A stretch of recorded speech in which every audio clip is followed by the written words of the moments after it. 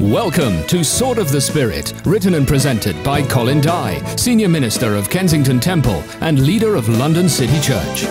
Sword of the Spirit is a dynamic teaching series equipping the believers of today to build the disciples of tomorrow. We pray that you find these programs inspiring and a catalyst in deepening your knowledge of God, your relationship with the Lord Jesus Christ, and your intimacy with the Holy Spirit. Hello and welcome to the Sword of the Spirit, a school of ministry in the Word and the Spirit. Our topic is reaching the lost. That is, evangelizing the nations of the world with the wonderful good news of Jesus Christ. We have seen that this is a central part of the work of the Church of Jesus Christ on this earth. And when we evangelize, we are following in the footsteps of Jesus Christ. He proclaimed the message of God's favor. He proclaimed that there was to be healing for the brokenhearted. He proclaimed that there was to be release to those who were in prison. He proclaimed that there was to be recovery of sight to the blind. He proclaimed that there would be a message that would set free the captives from the prison of sin, and that he also proclaimed that this message was to go into all the earth. All these wonderful elements are the fruit of the gospel of Jesus Christ.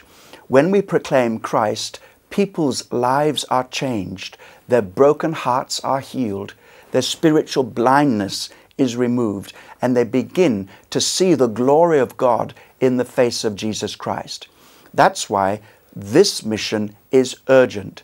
It's urgent today, as it always has been urgent throughout every generation, because there are people all over the world who have never once yet heard that Jesus is the Savior and that He can change their life and bring them into a right relationship with God through simple faith and trust because of God's grace poured out in their life.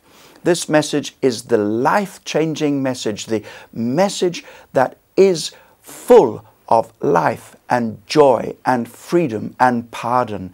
That's why I'm excited as I teach in this series on reaching the lost. God bless you as you watch and listen today. Hello and welcome to this session on reaching the lost. We've been looking at the meaning of evangelism because that's what we're talking about, reaching the lost. We've seen that it's not just preaching to them, it's loving them with the love of Christ. Just as Jesus didn't speak to us loudly from heaven, He came down to the earth, lived amongst us, and incarnated Himself and demonstrated the Father's love in practical ways. He also showed us that the kingdom of God is a kingdom of power, and He demonstrated that power by setting people free from the bondage of sin and the bondage of Satan, delivering people from demonic spirits, raising the dead, healing sicknesses, opening blind eyes, and opening deaf ears. So what we have is an audio-visual gospel. It's not just a gospel that is to be heard, it's a gospel that is to be seen. And in the last session, we looked at all the biblical material from the definition of the word evangelism and its use in the New Testament to all the examples that there are of evangelism. And so all this convinces us that it's not enough for us just to speak. We must also live the gospel. We must also demonstrate it, because if we're proclaiming the gospel, then we must show that our proclamation is not empty words merely, but we are proclaiming a kingdom that we have received and that can be seen and demonstrated amongst us and through us.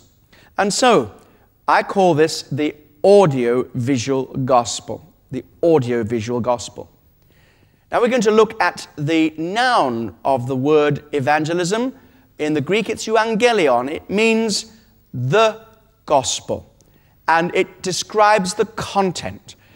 I've been stressing, haven't I, that it's important to see that preaching the gospel and evangelism is more than just words. More than just words.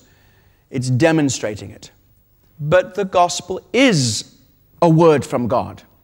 The Apostle Paul, when he came to Thessalonica and wrote to them about it, he said, "My gospel came to you not in word only, but also in power and demonstration and full conviction and assurance. But it did come in word. To say it didn't come in word only means it came in the word and in power. Not only the word, but the word and power, but it did come in the word. And the gospel must be preached. The gospel must be proclaimed. The gospel has content, because this is what this word means, euangelion. It's talking about the message or content of the gospel. And also, it means the purpose of the gospel. The purpose of the gospel. And it's linked together with something else. So it doesn't just talk about the gospel. It's the gospel of something, which points to its content. It points to its purpose.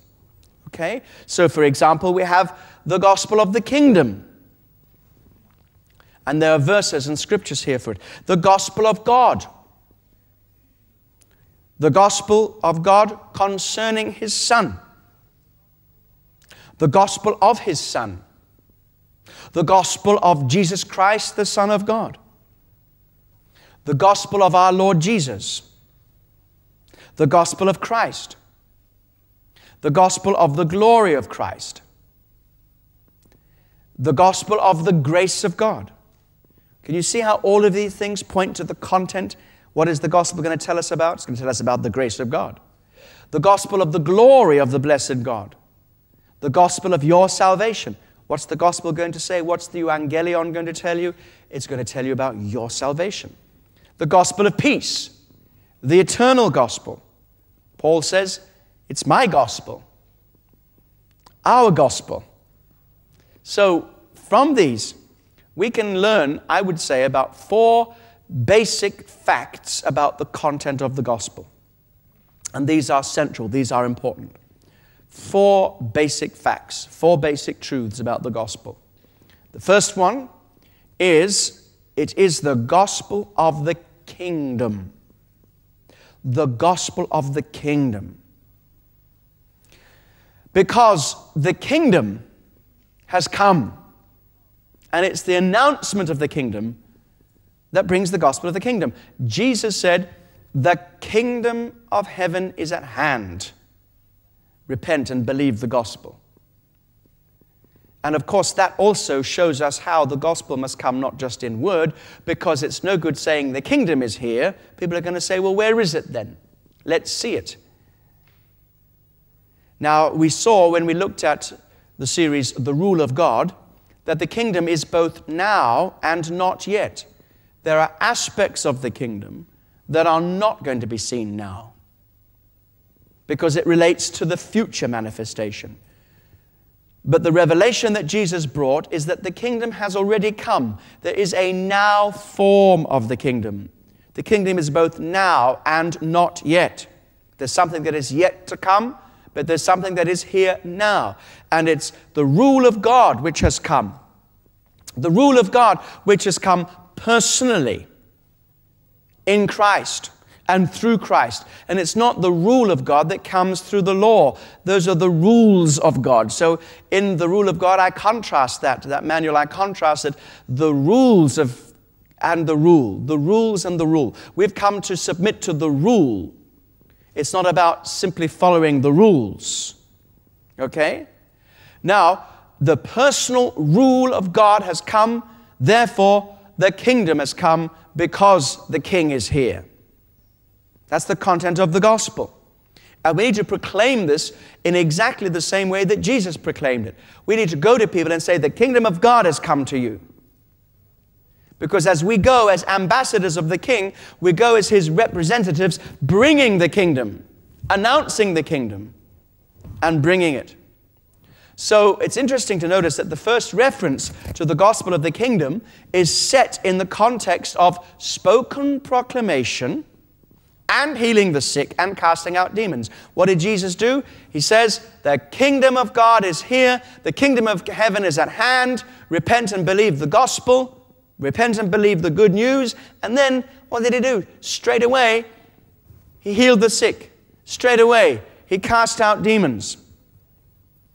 And so, we see that the reference to the gospel of the kingdom is in the context of proclamation and healing.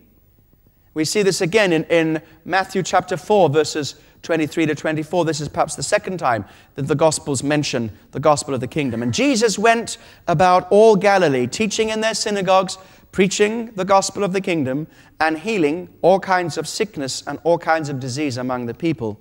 Then his fame went throughout all Syria, and they brought to him all sick people and those who were afflicted with various diseases and torments, and those who were demon-possessed, epileptics and paralytics, and he healed them because he had compassion on them. So we have the context of the gospel of the kingdom, healing and signs and wonders, all because of the compassion of Jesus. And so the good news of the kingdom is that God's rule has now come. It is present in the person of Jesus Christ, that he rules over people, that he rules over sicknesses, over evil spirits, and over everything. And so Jesus announced in words what he demonstrated in deeds and what he manifested through his compassion. If the gospel we bear is not all of these three things, it is not really the full gospel. Now I know that that's controversial, because you see, what we're talking about is that the full gospel message? Well, if you're thinking about the verbal message, then okay, perhaps you can dispense with the signs and the wonders. You can dispense with the living the life. You can live the life of a demon and preach the message of an angel. Whether anybody will believe you is another matter. Or you can say God loves you and he heals the sick, or the message of the gospel, and all the rest of it. But unless you actually demonstrate it, then they begin to wonder whether you really are a representative of this gospel. And everywhere I have gone in the world, where there's been signs and wonders alongside the preaching of the gospel, we've felt that we have left and implanted something which is more than word only. People see and know that God is for real. There was a famous evangelist who was preaching in a certain place in the world. And this evangelist is very well known as being an evangelist in word only.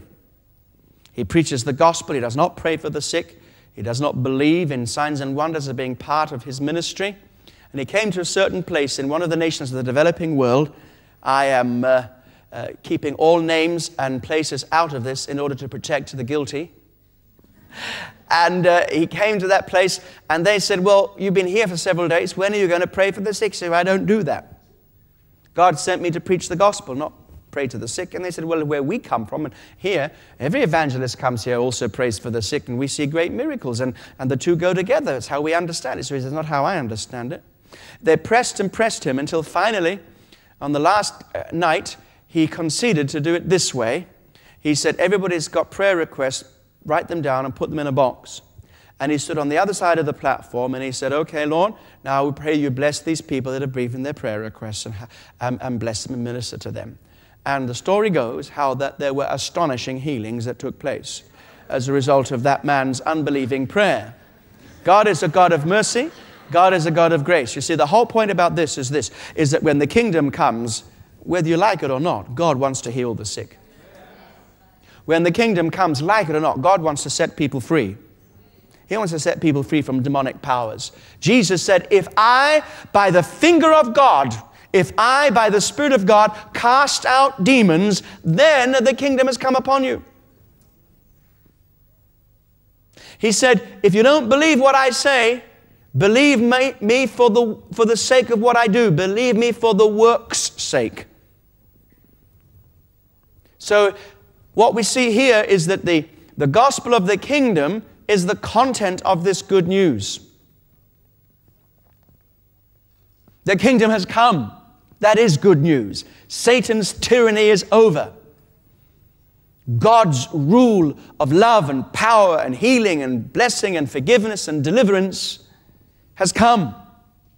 But we must also remember that when we preach the good news of the gospel of the kingdom, that we tell them that the time is coming when God's kingdom will be fully manifested. You cannot preach this message as if it's a one-stage coming. There is a first coming of Messiah and a second coming. And we preach the good news of the kingdom in an eschatological sense. And we say, Jesus is coming back. I don't think gospel preaching is complete without the second coming, with the message of the second coming. Doesn't mean to say every gospel message must mention the second coming, but the gospel of the kingdom must be preached in the light of the second coming of Jesus, the coming of the kingdom of God. So, the euangelion is the gospel of the kingdom. The message is the message of the kingdom. Secondly, we see that it is the gospel of God. It's the gospel of God. God is the content of the gospel. The good news is good news about God. That God loves you. That He's not finished with you yet. That's good news. That God, though He is the righteous, just judge of the earth, has provided a way of escape. In the series, Knowing the Father, we emphasize the Father-facing nature of Bible-believing faith. That it is God who loved the world, that it is God who sent Jesus. The gospel is about God. Repentance primarily is towards God. Faith is in the Lord Jesus Christ. Repentance towards God. In other words, we change our mind concerning God, that we now see Him for who He really is, this loving, holy, all-knowing, all-wise, merciful God, who nevertheless is the judge of the world, but in His mercy He has provided a way of escape. The amazing divine revelation is that human redemption has been initiated by the Father, accomplished by the Son, and is applied by the Holy Spirit. This is the gospel of God, God the Father, God the Son, and God the Holy Spirit. It's the life-giving story of the eternally submitting Son, who came to this earth in obedience to the Father and was obedient unto death, even death on the cross. His Abba prayer of submission to the Father was, let your will be done. Not as I will, but let your will be done. The gospel of God is about the gospel of the Holy Spirit, who is the empowering Spirit of God, the enabling Spirit of God, the enabling self-effacing Spirit who says, I've not come to speak about myself, I've come to show you Jesus. As we've seen in Knowing the Spirit. So, knowing the Father, knowing the Son, and knowing the Spirit, those three series on the Sword of the Spirit ministry to you, is the content of the gospel. The gospel is not just good news about Jesus. It's also good news about the Father and good news about the Spirit. That's why the response to the gospel must be responding to the Father's love in the name of Jesus Christ in the power of the Holy Spirit. And it's not enough just to say, well, you must repent and you must believe. We must also lead people into the full commitment of water baptism. And they must also open their hearts to receive the Lord Jesus Christ by the Holy Spirit. So we don't hear very often in the New Testament about accepting Jesus Christ as your personal Savior. You hear about believing the message and receiving the Spirit. Because it's the Spirit who brings you Jesus. It's the Spirit who causes you to be born again. It's the Spirit who enables you to live for Christ. And the good news is that He hasn't just forgiven your sin, but He's given you a new nature, birthed by the Holy Spirit, formed by God within you. It's the gospel of God the Father, God the Son, and God the Holy Spirit. But the gospel of God is also good news from God. It's His initiative. It's His revelation.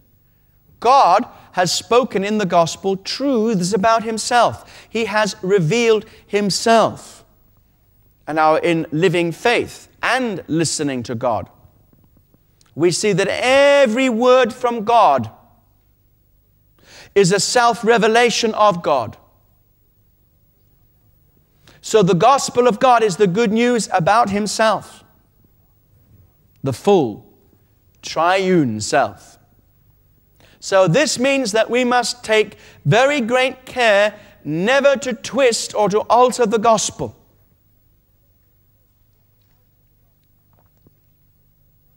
That we must take great care also to study the gospel and comprehend it with our understanding. This is the content of the message of the gospel. God. There's some sermon material there, isn't there? You know, one of the ways that we can twist the gospel is by wrongly emphasizing it. If we preach the gospel as if it's only about Jesus, we've missed it and we've twisted the gospel. If we preach the gospel as only about forgiveness, we've missed it. We've twisted the gospel. Now, I know that a lot of Bible teachers are very critical of evangelists because they expect the evangelist to behave like a Bible teacher. And so the Bible teachers will say, the trouble with you evangelists, you have no content to your message. I remember I was in a discussion with a group of ministers. I was on the menu, again. It was a lunch meeting. And I was associated with a certain American evangelist at that time as we were working together. And I wasn't like his partner, but we had many churches working together. And one of the men said, I came to one of those meetings and the gospel was not preached. This man does not preach the gospel. So I said, you came to one meeting and you know his ministry now? Wow, you've got great discernment. It's marvelous. Anyway, it pressed on until the point was made that he didn't believe that there was an adequate full presentation of the gospel. And so I said, well, what is an adequate full presentation of the gospel? And as far as he was concerned, it was a course in systematic theology. The doctrine of God, the doctrine of revelation, the doctrine of man, the doctrine of person and work of Christ, the doctrine of the church, the doctrine of the Holy Spirit. There wasn't much of him there, mind you, and so forth. Now, what he's simply doing is confusing two offices in the church, the evangelist and the Bible teacher. I remember one evangelist, frustrated with such a conversation once, turned around and he said, well, look, I'll tell you what, I'll get him saved. You teach him anything you want to teach him. We've got to get these two ministries together a little bit more. So anyway, as I went on listening to this man, he was going on and on about all that the evangelist was supposed to say. So I said, hold it right there. Tell me, how many texts does it take to get somebody saved? One text? 2, 10, 100, 1,000? The Holy Spirit can use God's word as he chooses to use God's word. And he gets through people. This is a process. It's not as if before, here we are, we're unregenerate, and then suddenly we hear a systematic exposition of the gospel, and we comprehend that, and we then decide to get saved because we decide to believe it. That is not how it works.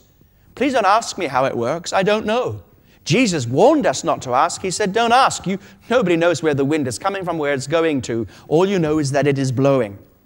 So we don't know how the Holy Spirit works. It's a process. He brings people to a place of conviction. And it's the conviction of the Holy Spirit in the heart. And the understanding grows and develops. You must have some understanding. Otherwise, you don't know who you're believing in. So in order to become a Christian, you must have some content to this gospel presented to you, because the gospel has content. There must be some basics there, but the Bible never really elaborates on exactly what that is. If you confess that Jesus Christ is Lord, believe in your heart that God raised him from the dead, you're saved. Lordship of Christ, resurrection, Jesus is alive, Jesus died for you. These are some of the basic things. But we must be very careful that we preach the gospel in the context in which they will not be surprised when you lead them on to the other truths that you didn't have time to preach that night. So they're not going to suddenly say, oh, well, that's not what I heard when I was evangelized. And so sometimes we can preach the gospel and pervert it and twist it by what we leave out of our message. One of the ways this is happening today is that people are forgetting about repentance and judgment. Instead of, yes, Jesus loves me, perhaps it could be, repent, Jesus is going to judge you. Isn't that right? How did John the Baptist do it? He said, who has told you to flee from the wrath to come? Jesus said, repent and believe the good news. The message of repentance is being left out of the gospel. The gospel is not good news without repentance, because without repentance there's no salvation. Without repentance, what you're left with? You're left with a God whom you don't know, and whose opinion, and your opinion of him is an idolatrous one, because you're believing in some other kind of God, not the God that's revealed himself. And if you see the God has revealed himself, you repent because you see him for who he is.